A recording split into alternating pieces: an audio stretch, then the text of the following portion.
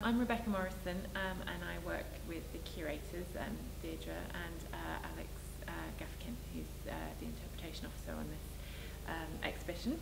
And what they asked me to do was to come up with an interpretation of Albert's wedding suit to complement Victoria's wedding dress that's going in the case next to us. And this is it. Albert wore a Field Marshal's uniform on the big day, and this is a very rough interpretation of that. It's the same colour and similar cut, but what we've done is instead of the traditional military embroidery, we've used some of the words from letters and diaries of Victoria. So on the back of the collar here we've got "Send one word when you, my most dearly loved bridegroom, will be ready," which is a little note that she sent to him on the morning of their wedding day.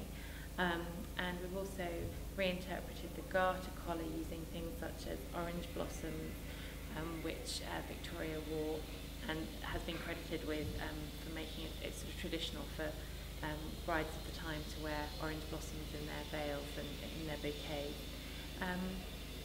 And so yes, just motifs of flowers and butterflies and birds, and things from the jewellery that are in the cases as well, gifts that were given. The bird on the front is from a brooch that Albert gave to all the bridesmaids on the big day. So that's what we've been doing.